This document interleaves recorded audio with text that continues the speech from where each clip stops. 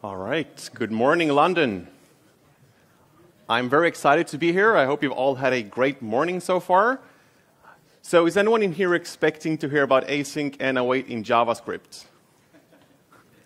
I'm sorry to disappoint you, but there will be no such thing as JavaScript in here. I'm going to talk about async and await in .NET and how we can be more efficient. So I want to go back to the basics and look at what is asynchronous programming all about, how do we apply that in our programs, and what do we need to do to avoid potential deadlocks and problems. Before we get into that, I want to introduce myself. I'm Filip Ekberg.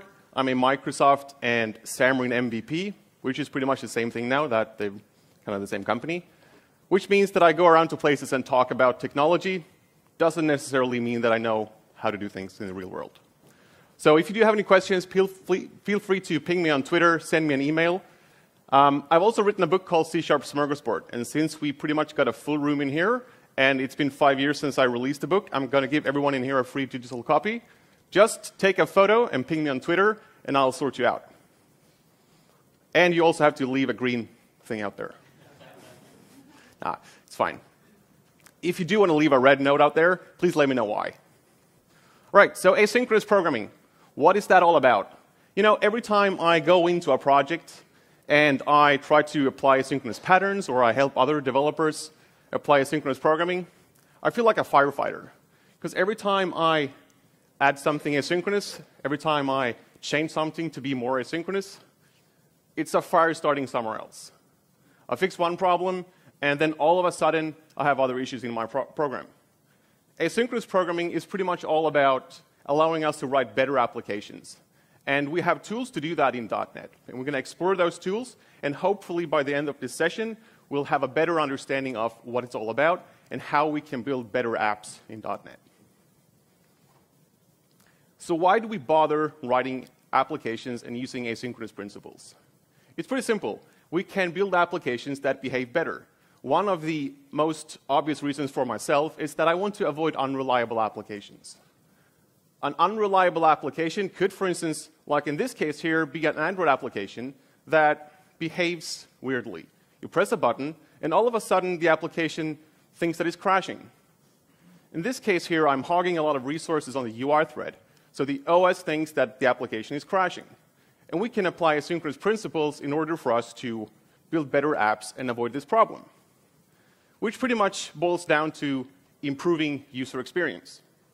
So, you know, I want to build apps that behave better. I want to build apps that are faster. I want to build apps that are more efficient, both as a developer and for the end user. So we kind of want to avoid this crashing application here. But one of the most common reasons for applying asynchronous principles is to leverage all the available resources on our devices. So on my machine here, I got 4 cores with hyper-threading on, which kind of gives me 8 cores. I want to leverage all that. And then I have a lot of memory. I have 32 gigs of RAM, and I want to be able to leverage all that, as well as my super fast SSD drive. If I load a file from disk into memory, I want my application to not lock up, but allow me to get notified when that data is available. So leveraging all these resources means that we need to be able to use our CPU as well as our memory, which kind of boils down to CPU and I/O-bound operations. In .NET, it's super simple to kind of group these two together. Welcome. But what we want to do is that we want to divide these two into different buckets. So CPU-bound operations, that's more or less about parallelization. We want to parallelize our problems, which means that we divide them into smaller pieces and solve them in smaller chunks. For CPU-bound operations, it's like loading things from the disk, adding things to the database, going off to the web and doing some calls. Those two are totally different concepts. But in .NET, we kind of use them together using the task parallel library and the parallel extensions. So there's a very thin line between working in parallel and working with asynchronous programming. But we can use these two concepts together. So a lot of the time, we go off and we fire off an asynchronous operation. In this case here, I have a mobile application. I want to start some work. I press a button. And that goes off and runs something in parallel. It could be that it's solving a problem. It could be sending emails. It could be doing a lot of things. But the idea is that I start off an operation. When that operation is done, I get notified that something is completed. So I like to use an example from my book where I talk about how I can improve boiling eggs, which is funny because I don't even eat eggs. But somehow I want to improve that process for other people. So think about having a bunch of eggs that you want to boil on your stove. You have a lot of pots, and the more pots you add, the more eggs you can boil in parallel. Makes sense, right? So how do I make that process asynchronous? I take an egg timer. I set that to 8 minutes. I put it down, and once that egg timer goes off, I can go back and take care of the eggs. I get a notification that the eggs are now available for me to take care of. Meanwhile, that asynchronous process is going on. I can go ahead and clean the kitchen. I can prepare my bacon. I can do other things. So while I'm parallelizing the egg boiling, I can have that as an asynchronous process by setting an egg timer. And if we translate that into code, it could look something like this here. I could start off an asynchronous operation by using the task parallel library, which then goes off and runs something in parallel. Now, you wouldn't always do this looking like this here, but this is just an example of how you would translate that into code. Let's not get ahead of ourselves. Let's talk about how we go from being synchronous to being more asynchronous. It's all about taking an application that's synchronous today, and we want to improve that to be more asynchronous. So what does that mean?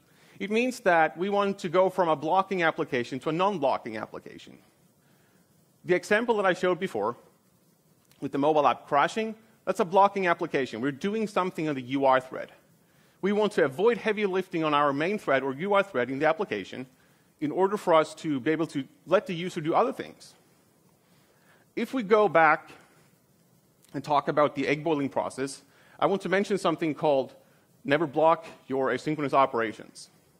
Blocking an asynchronous operation is like, if we talk about that egg boiling process, I take the egg timer, I take it in my hand, I put on my blindfold myself, I put on a headphone so I can't hear anything, and I just put the egg timer in front of me and wait for it to go off. But how will I know that the egg timer goes off if I'm blindfolded and can't hear anything? That's the same thing as blocking our asynchronous operations. So we want the asynchronous operation to be able to allow us to tell us when it's done, and we don't want to block that from being able to do so we can do other things.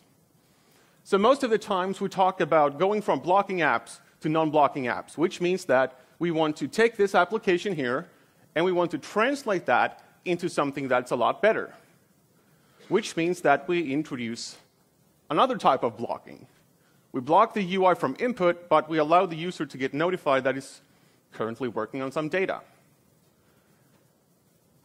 And we can use these principles like asynchronous programming and parallelization to do things faster, quicker, and do it in the background, and show the user a loading indicator. I'm not saying that blocking the UI in either of these ways is a better approach, but it's certainly better not crashing the app, right? In the left example here, the OS thinks that we're doing so much work on the UI thread that it's thinking that the application is crashing. It could, of course, have crashed in the other example as well, because we don't know what's happening in the background thread. If the background thread is crashing that we're running work on, we'll see the loading indicator forever. But as a user, I'm more or less, I'm leaning towards clicking, please close my app, rather than when I see a loading indicator, I tend to wait a little bit longer. So being able to apply these principles with asynchronous programming, it's pretty much all about allowing the user to get a better experience. And we can do that by introducing the task parallel library. How many of you have used the task parallel library today? So almost everyone. How many of you have had a deadlock? Okay, so no one pretty much raised their hands. A deadlock is just around the corner. I promise you that you have apps that have a deadlock in them, because it's super simple to get that happening, especially when we introduce async and await. Efficiency is not only about building apps that behave quicker, it's also about building apps that are maintainable. We have two different types of efficiency. We can be efficient as developers, and we can have an app that behaves efficiently. So the task parallel library is about simplifying concurrent and asynchronous code, which kind of groups these two paradigms together, both asynchronous programming as well as parallel programming. We get this bucket that we can use to use all these principles, which is great. So what's a task all about? A task is a way for us to introduce an asynchronous process. If we write task.run and then we have an anonymous method here, we can start a lot of work and do that on I don't want to say a separate thread, but it's most likely going to end up in a separate thread. But when we talk about tasks, we don't want to talk about different threads, because we don't know where that is running. All right? So what I don't want you to do here now is go into your apps and just wrap all the synchronous code in task.run and have that work asynchronously, because that's going to end up giving you a lot of headache. And hopefully after this session, you'll know why. So this is a simple way for us to just offload a lot of work. We're starting off an asynchronous operation that's going to run some work on a separate thread. And then we have another way of doing this. We can say that we have an asynchronous operation that will, when it's done, give us some data back. So the first one could be just go ahead and do some work. The second one could be boil my eggs. And when the eggs are done, I want to receive those eggs back. All right, so let's just have a quick look at what this looks like and a few potential problems that we can get when we're working with tasks. So I have a project here. It's a simple WPF app. Now, asynchronous programming is applicable to all types of .NET apps. We can do this in WPF. We can do it with Xamarin apps. We can do it in ASP.NET, console apps, WinForms, and so forth, which makes it really powerful. But it also means that we need to understand what happens on each different platform. But we'll get into that a bit more later. So all I have here is a button that lets me run something. I have a text block called debug, and I want to click my run button and then have some data added to this debug window here. So let's just look at the code. I'm clicking that button, and what happens is that I start off an asynchronous operation. And the message that I'm trying to set on my debug.text here kind of indicates what's going to happen here. I'm not going to be able to set anything on that text box. If we run this app, and I click the button, the idea is that I click it, I get into this operation here, it runs this task.run, which starts off an asynchronous operation. This asynchronous operation tries to manipulate my UI. And I click this here, and nothing happens. What happens here is that we got a problem, because we cannot invoke the UI from a different thread. So this asynchronous operation ended up being in a different thread, but I didn't get notified that there was a problem. Normally, when we try to do things that we're not allowed to, we get an exception. So where's the exception in this case? I have a reference to the ongoing operation here. So what I can do is that I can introduce something called a continuation, which lets me check if the task that just completed is faulted.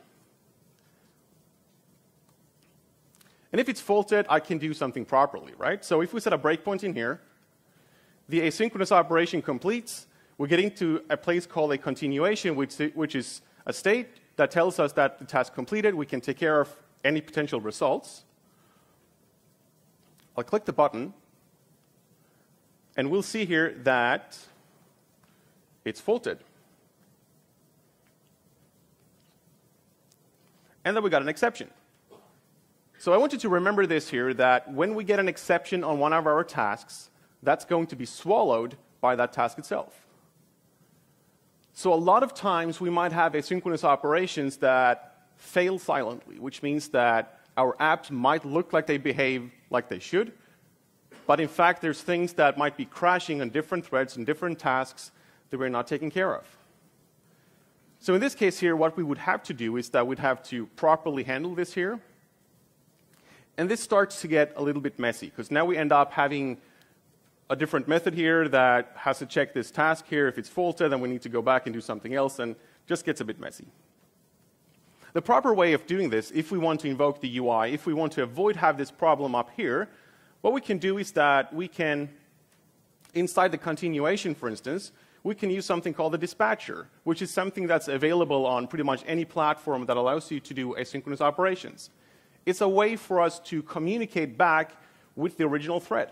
So we can talk with, in this case, the UI thread. Or in ASP.NET, we can use the thread that's executing our web request. So if I start this again here, we'll see that I'll be able to set that from this different thread, which sets the message to done. So if I use the dispatcher, I can invoke the UI thread, which is great. So what I want you to remember from this here is that tasks tend to swallow exceptions, and we need to validate that those tasks didn't get any exceptions, and if they did get exceptions, we need to handle that properly. But it could end up getting a little bit messy. So in order for us to streamline the work with asynchronous programming, we want to introduce more helpers in our programming language. So we want to introduce async and await. And we want to do that because it's pretty hard working with asynchronous programming. If we need to look at the states for all our tasks and we need to keep track of all the errors and need to do all that ourselves, our applications are going to be bigger and a little bit messier. Even though the task parallel library has been around since .NET 4 and helped us a lot along the way to solve these problems, it's still not really there to make our applications be more maintainable. So what they did was they introduced async and await, which is pretty much just two contextual keywords. That means that they don't change the runtime. It means that our applications will just have a different compilation step. So the compiler will see that we use the async and await keywords, and they'll just add a bunch of code for us and solve all these complexities for us. Actually, what happens is that they hide our complexity. Since it's so hard to work with async and await and asynchronous programming and parallel programming, it's still complex. We just hide the complexity somewhere else, which means that we still need to understand this complexity and what it means to add these different keywords. But if they hide the complexity from our apps, that means that we get more readable code, which ends up being hopefully more maintainable.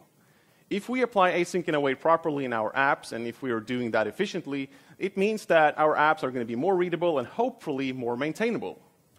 But hiding complexity, and a lot of the times when I work on a program that's applying these principles, I work with developers that don't always know what to do with the async and await keyword.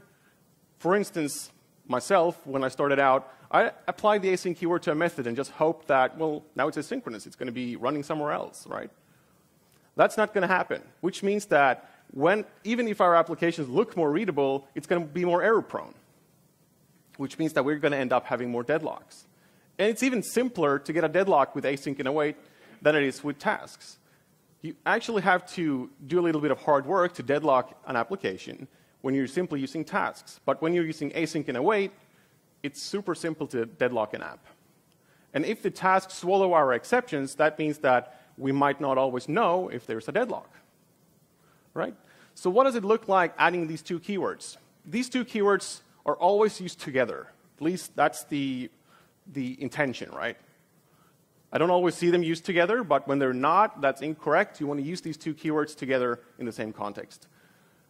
So for instance, what we do here, the first thing that we do to make something asynchronous is to mark our method in the method signature to say that the intention of this method is that it's going to run asynchronously. And how does it know and how does it work with asynchronous programming? If that keyword doesn't make this method asynchronous, then what does? We have the await keyword down here. That's where pretty much all the magic happens.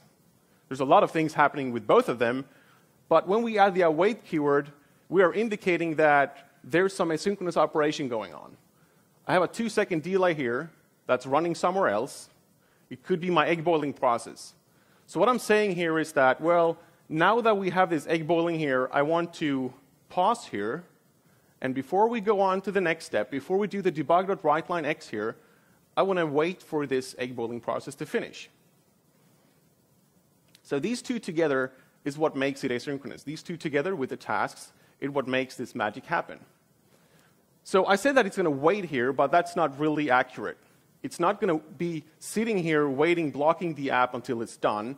It's going to continue executing the app from where you call this method. So we'll look at an example of that in just a moment to make it like a bit more clear. So the await keyword kind of marks something called a continuation. So you saw before where I did the t1.continue with, and then I could capture any potential problems. The await keyword does the same thing. But it also does a lot of other magic. It checks if there's an exception on our tasks. If there's a problem on the task that we just executed, the await keyword will, in fact, make sure that we throw that exception back to the caller or set it on the task that's currently running. But what it's also doing is that when we see the await keyword, it returns back to the caller with a reference to the ongoing operation, or the ongoing work. So that means that when we see the await keyword, it's going to return back to where the caller called our asynchronous method and then continue with the next line after that. So there's complexity and stuff happening behind the scenes here. So remember, I said there's no changes in the runtime. That means that all this logic is bundled with your app. And if you're using this incorrectly, you're going to end up having a problem in your applications. So what's the difference between using the await and task.continue with? Except the obvious that the exception will be thrown back to the caller. There's also a few other differences. The first one here, we are simply doing continue with, and then we're writing out to the debugger. But in that case here, if we try to invoke our UI, we would get a problem. We wouldn't be able to do that. It's also looking a little bit more messy. In the second example here, we have the await keyword to indicate that I want all the code beneath here to be in something called a continuation. But the cool thing here is that we are now back to the caller thread. So these two are so different that in the first case, we cannot invoke the UI because we're on a different thread. But in the second one, we're back to where we called the asynchronous operation from, which could potentially be the UI thread. All right, so what's the bad things about async and await? What makes this, it sounds like it's awesome. It makes our application more readable. It hides complexity that we don't want to handle ourselves. But that's one of the problems. It increases the complexity of the apps. And if we don't have a great understanding of what happens when we add those keywords, for instance, what's generated when we add the async keyword? What happens when we add the await keyword into our method? If we don't know that, it's pretty easy for us to get problems. And that's what makes it hard to master. Like, I've been working with asynchronous programming for a long time now. I've done a lot of talks about async and await, and every time I learn something new, every time I tend to deadlock an app or I do something that, I get a fun experience out of it as well, which is great. That means that deadlocks are just around the corner. So I want to show you this app here that we worked on. So what we could potentially do inside this app here, instead of having these tasks in here, let's move this over to a different method. So in the example code that I had, what I had was that I had a public async task run async, var x is equal to 10, and then we had await task.delay, 2 seconds, and then we could potentially do something after this here. So let's say that we want to return some data here.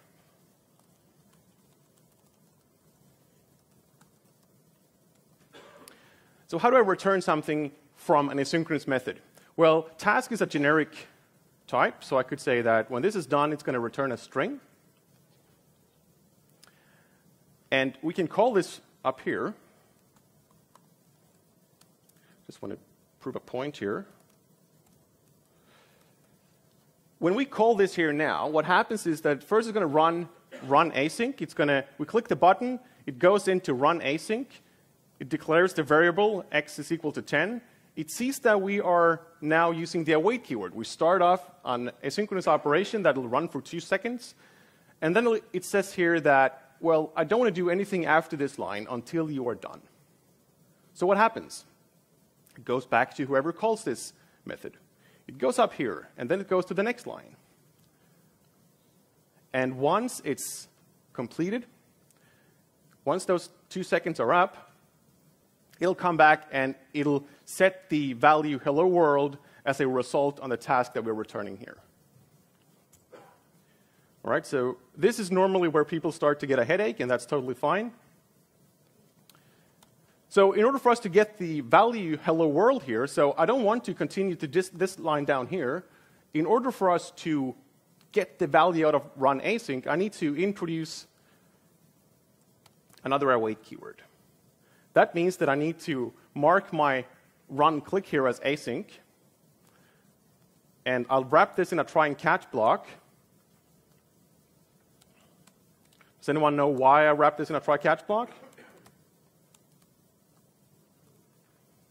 Because I don't want to throw any exceptions. So the reason I do that, seriously, is though because this is marked as async void, and I'll show you a sneak peek of the state machine soon. Oh, did you just say that? Yeah. Oh, sorry. Yes, so the reason is because it's async void. And I'll show you the state machine later on and what happens. So to get the value out of run async now, I'll have to use the await keyword. So when I use await here, I mark a continuation, which means that it won't continue doing anything else before it gets that value. And once the task is done, what the await keyword here will do is that it will validate that we had no exceptions. So if we throw an exception in here, it'll see that, and we would be in the catch block here, right? It also fetches our result from that asynchronous operation. So the await keyword does a lot of things for us, which is great. And now I could say debug.text is equal to result. Because remember that we are now back to the caller thread.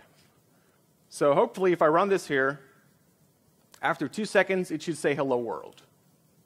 Right? So I didn't have to introduce any dispatchers. I didn't have to do the .continue with. I just had to get an understanding of what happens when. Right? I had to understand what applying the async keyword does and what using the await keyword, how that changes our application. But the cool thing here is that I don't have to worry too much about cross-threading.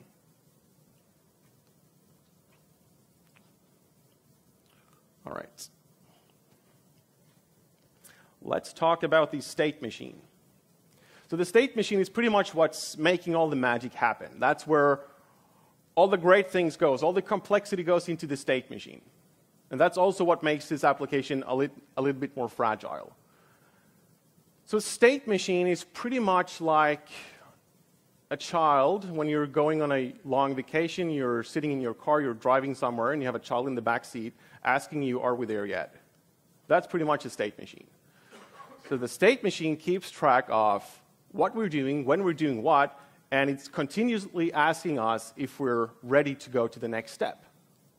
It's nagging our application all the time, asking us, are we done yet with this asynchronous operation?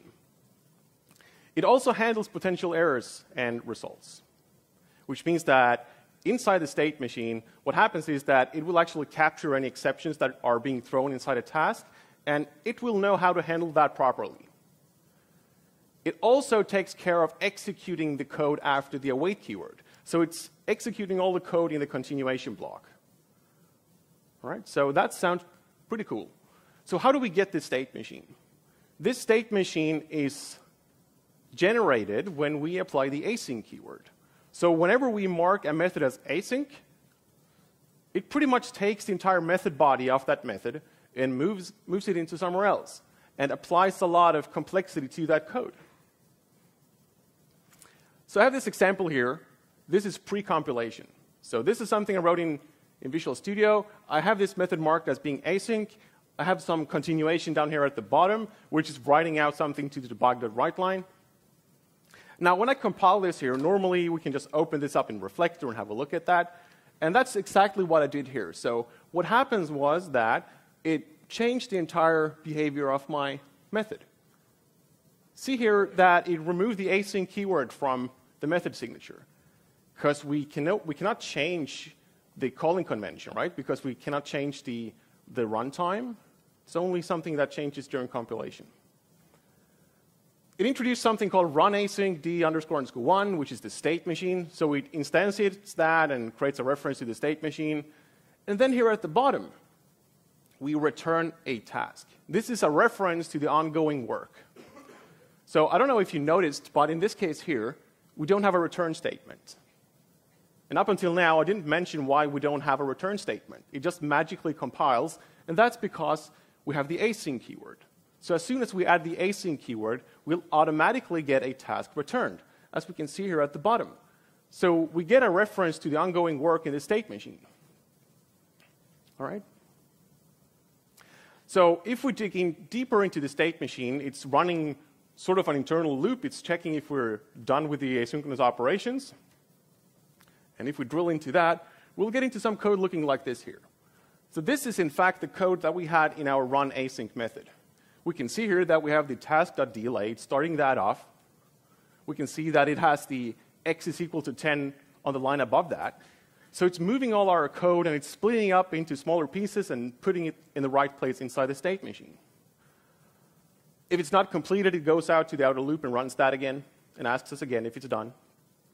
But then when we are done, when we are finally ready to handle the result, when we are in the continuation, we are back at the line at the bottom.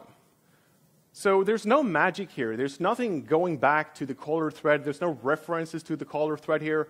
So how come this runs on our UI thread?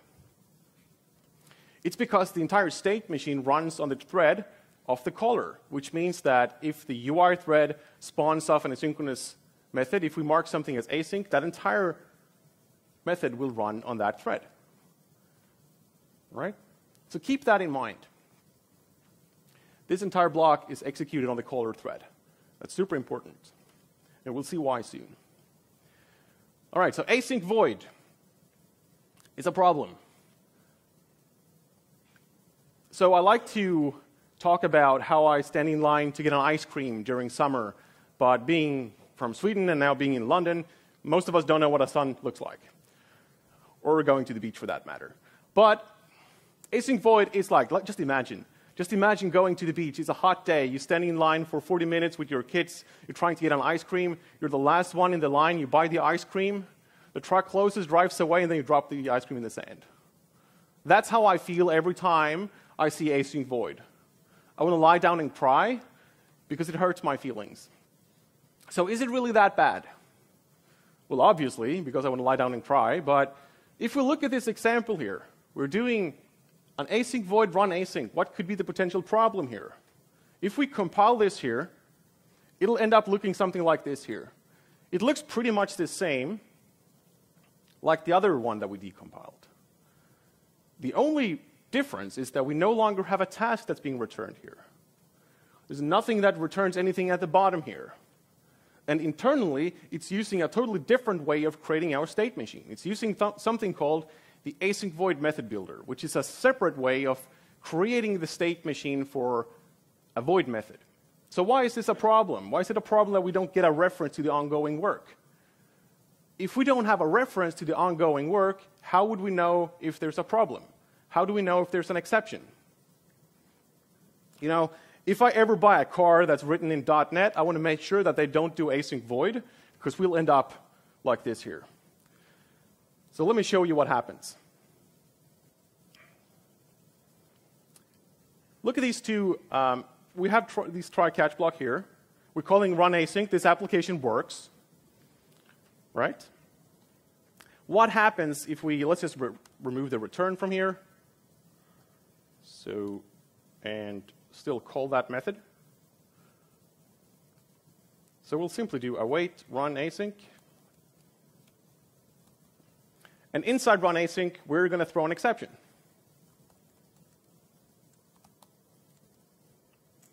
And I'm going to mark this as async void. Does anyone know what's going to happen now?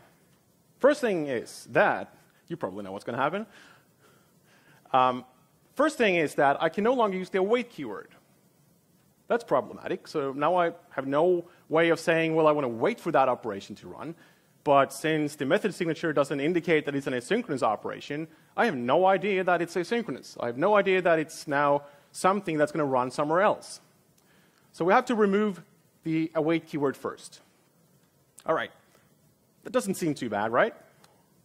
I'm wrapping that in a try and catch block.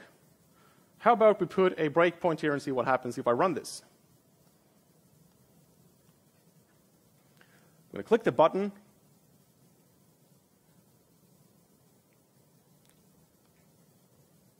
And I got an exception. That's great. But the application crashed. Let me run that without debugger. Look at that. The application simply crashed, which is a bit problematic. I have the method call inside a try-catch block, but there's no way for me to catch the exception. Because this is marked as async void, what happens is that inside the state machine, it sees that we don't have a task that's currently a reference to the ongoing operation. So what's the next best thing to do? Well, let's tear down the application. Let's tear down the app domain. There's no way for us to recover from this. So if you mark something as async void, there's no way for us to catch those exceptions.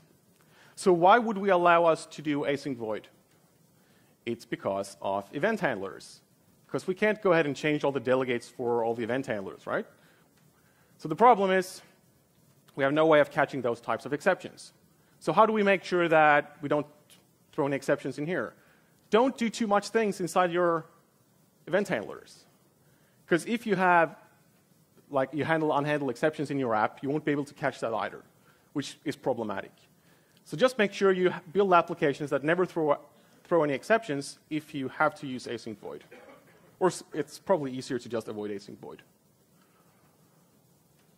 All right, so the way that we fix this is simple. We simply change void to task.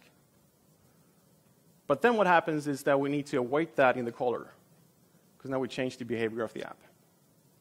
All right? Let's talk a little bit more about efficiency. How can we build apps that behave a little bit more efficient, and how can we be more efficient? Now that we have an understanding of what is asynchronous programming, how do we apply that in our applications? What's the difference between using continue with and using await? What does the state machine do internally? We can probably think a little bit ahead and think about the efficient parts of async and await. So one way to be efficient is to avoid deadlocks. So remember before that I said it was probably a little bit easier before to make deadlocks? Oh, sorry, it's easier now to do deadlocks. Prior to async and await, it was a little bit more difficult. You had to do a little bit of work. Here's a little bit of an example. So in this case here, I'm simulating a 1 millisecond worth of load, right? So I'm doing some work for 1 millisecond. After that, I want to continue with something. Dispatcher here tries to invoke the UI. Notice this one here at the bottom. So remember before I said it's important to remember that the state machine runs on our caller thread. And we'll get to that soon. But in this case here, we're blocking just as if this was running on the UI thread, right? So here we are blocking our UI thread, and then we're trying to invoke our UI thread. Actually, what it's doing is that the wait keyword here will say, I want to force us to wait on this thread until the asynchronous operation is done. The asynchronous operation says, well, I can't be marked as done until I can communicate back to the UI thread, which kind of ends up in a deadlock. We're locking the UI thread until it's done, and it's trying to communicate with the UI thread to be completed. All right, so this looks a bit tedious. How many of you have seen this before? Probably not so many. But with async and await, all we need to do is this. So why is this a lot easier with async and await? Isn't it supposed to be harder to get bad applications with async and await? In this case here, what we're doing is that we're starting off our run async method. Remember, the asynchronous state machine for the async operation is running on the caller thread.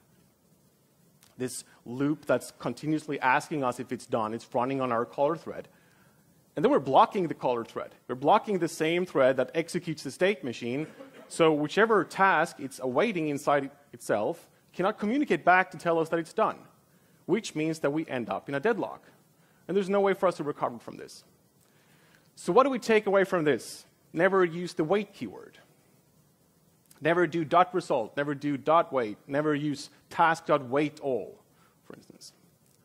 If you avoid those things, you'll have a harder time getting a deadlock. Okay? So don't do wait. Another thing I like to talk about when I mention efficiency is the overuse of unnecessary state machines. That sounds a little bit weird, so imagine this case here. This is a legit code here that I'm marking something as async, returns a task, I have a continuation, it's calling some internal method that's being marked as async.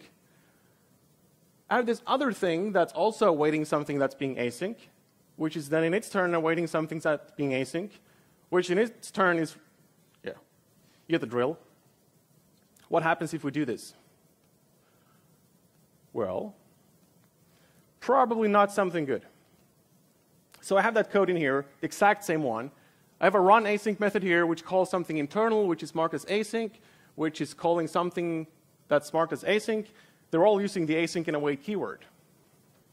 If I compile this here, I'm going to set that as start a project.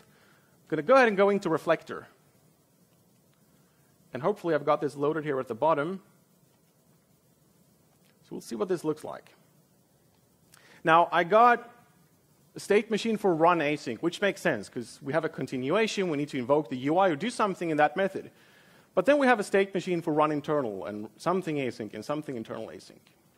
So the problem here is that each of these methods in here, they all got their separate state machine. We got a state machine here because we marked this as being async. We got a state machine here because we marked this as being async. So why is that bad? If we run this on a desktop application or in ASP.NET, we probably wouldn't bother changing this or fixing this, because it wouldn't impact efficiency.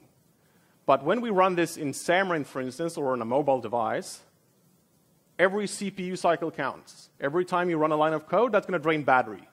So we need to think about those things when running on mobile devices. So what we do here, how do we change this to be a little bit better? Well, we can first off, we can start by removing the async keyword. But now we broke something, because now we can't compile because we have the await keyword.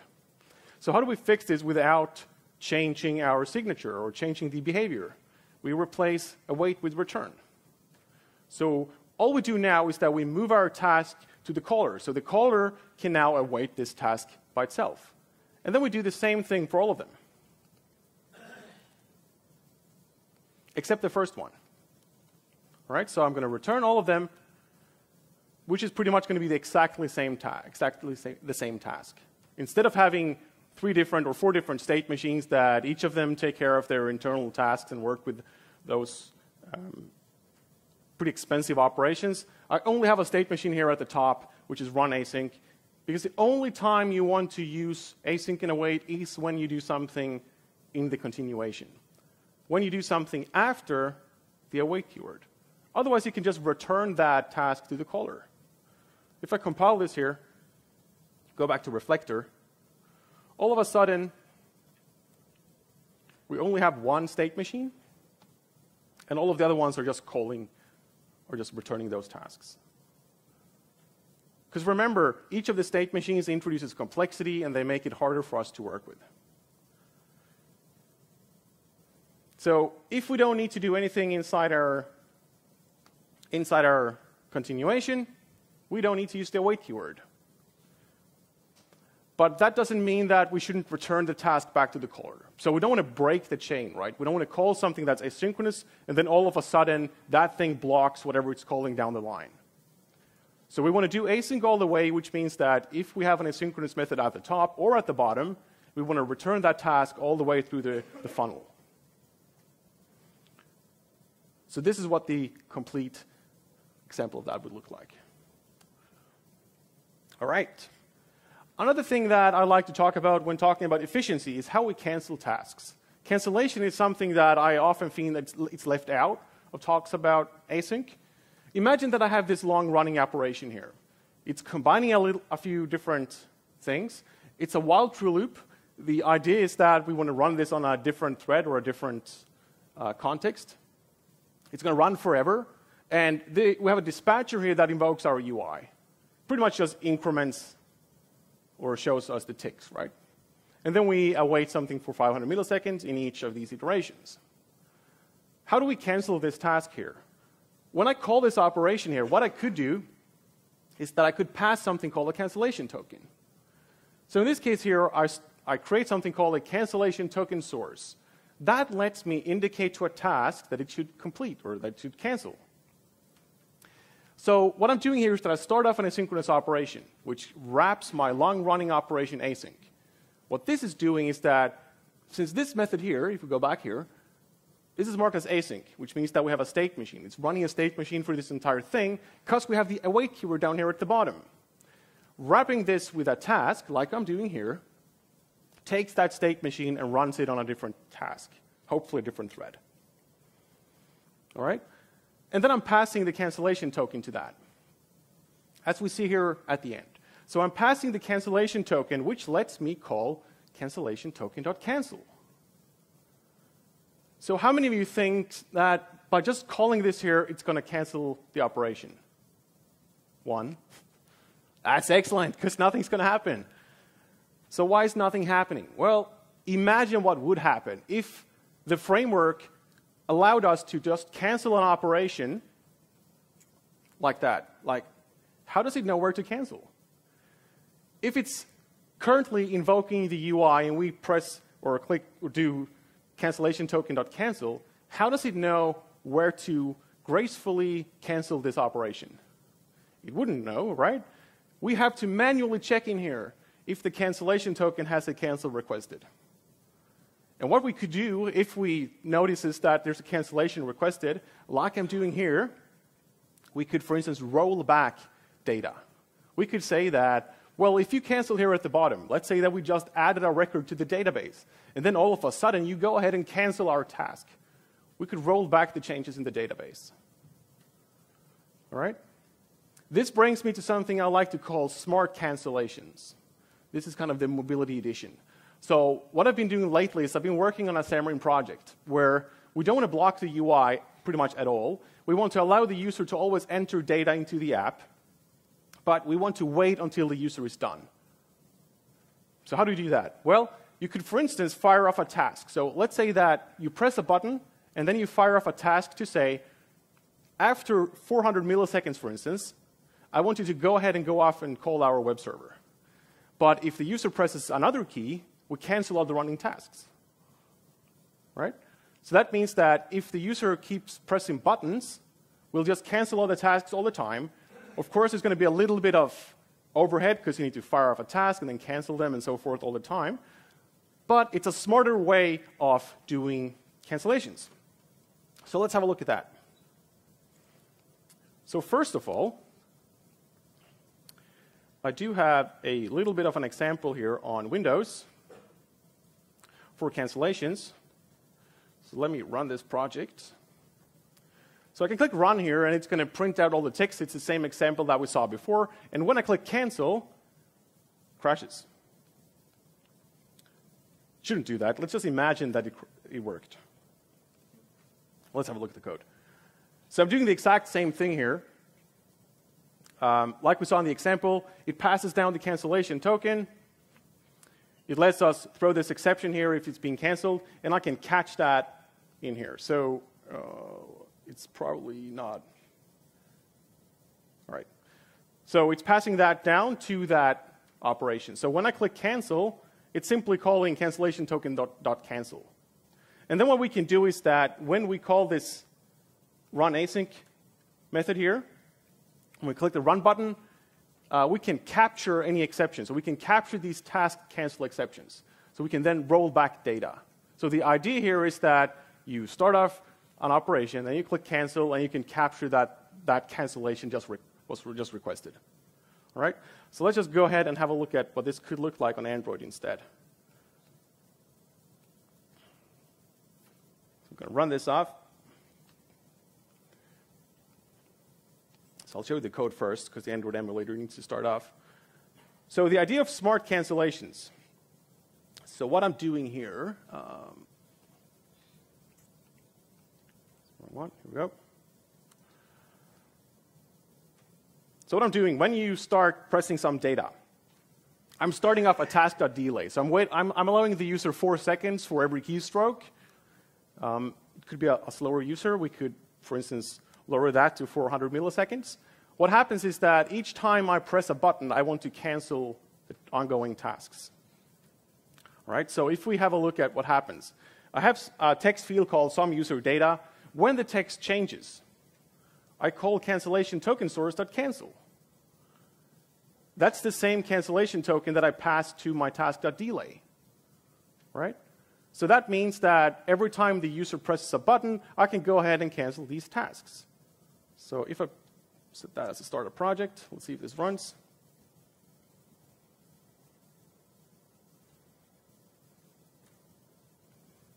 All right.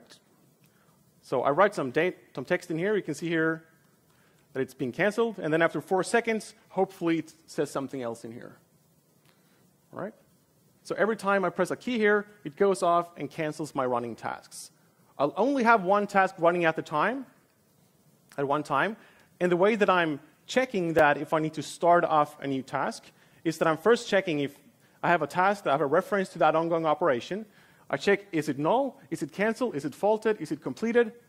If I've already done all the data, if I've done the request to the backend and the user starts pressing data again, of course I'm going to restart and send off that operation again. But this is what I like to call smart cancellations.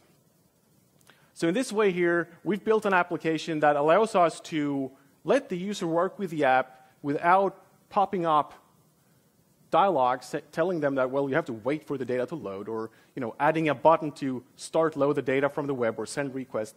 We can in a smart way, find out what the user wants to do. All right. One final thing that I want to talk about is ASP.NET. ASP.NET, as I mentioned before, allows us to use the asynchronous principles as well. We can do parallel programming in ASP.NET. We can do asynchronous programming in ASP.NET. It really isn't that much of a difference between ASP.NET and working with any other type of app. One thing that I want to get out of the way straight away, though, is that by simply marking something as async in ASP.NET doesn't mean that we make the client asynchronous, right? Doesn't mean that it introduces AJAX by default. Might seem obvious, but it might not be. So in this case here, I have a simple web application. I have a simple index action here, which is marked as being async, which means that we need to return a task. Whenever we use the async keyword, we also need to return a task. And once this task has completed, we get an action result. So why would we be able to do this if it doesn't mean that the client becomes asynchronous? It's about relieving resources from IIS and letting the server work on more things at one time. Right? If I run this here, we'll see here that hopefully after a little while it's going to say OK. And all the code did was that it said run async, which is awaiting an asynchronous method that I'm calling in here, which is just delaying for 1 millisecond. I could change this to 3 seconds, restart the app, and then, of course, it would take 3 seconds before we see that OK text up here at the top. You'll also see that it's still loading the website, right? So it doesn't make it asynchronous by default on the client. It's just asynchronous on the server. Now, it's also super simple to deadlock in ASP.NET. It behaves a little bit differently than in a mobile app. Because what you can do is you can just click F5 in your browser, and it goes off and performs a second web request. So it is a little bit different. But the idea is the same. So what we do here, if I change this back to 1 again, just to prove that it's quicker, what I have here is I have a method called deadlock. Deadlock calls run async and then simply calls .wait. And doing that is a big no-no, because that means that the thread that is currently processing our web request will wait until the state machine is done, but the state machine is running on that thread, right? So it can never be done. So if we call /deadlock, /home deadlock, it's just going to sit here and load forever because it's now deadlocked. But if we go back here, I can still refresh this page because it's 2 different threads handling that process. So after a while, IIS will probably terminate this process, but you never know. I do like to show you how you can block if you really want to, but you should never do this at home. So what you can do is that, I kind of hinted this before, but what you can do is that you can take the state machine and run that somewhere else and block the UI thread. And the way that you do that is by introducing a task.run, like this here, and then simply call wait on that task itself. So if I run this here, it shouldn't deadlock. But what happens is that we take the run async state machine, we run that somewhere else, and when that's completed, it's going to notify this task here that it's completed. And we are blocking the UI thread until this task is done, and that task can get a notification because it's not being blocked. Make sense? Yes? So your question is it better to use configure await false? Yes, always in ASP.NET. So what happens, that's a very good question. So what happens is that in ASP.NET, I don't know if they've changed this in core, but I don't think they have. When you use async and await in ASP.NET, what they do is that they try to get back to the caller thread. But in ASP.NET, we don't really care about the main thread or the UI thread. So what we can do is that we can use something called configure await false, which says that whenever you return into the continuation, we don't care which thread you use on the thread pool, which means that the applications are going to be faster because it can just pick any thread available in the pool. All right.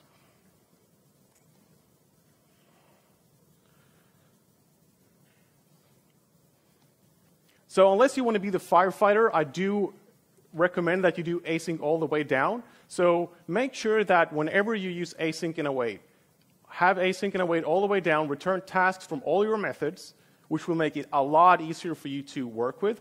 It is problematic debugging asynchronous programming because it jumps around to different threads and jumps around to different contexts.